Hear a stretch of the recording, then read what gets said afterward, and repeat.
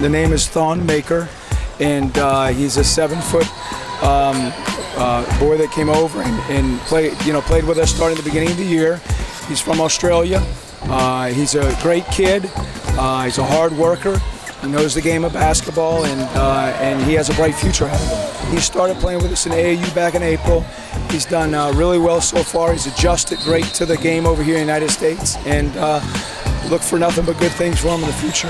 AAU has a wonderful organization, very organized. It's very competitive. It's different. There's usually you have the school ball that's played during the winter with all the schools and high schools, and then in the summertime, spring and summer, the great competitive basketball is usually with the AAU organizations.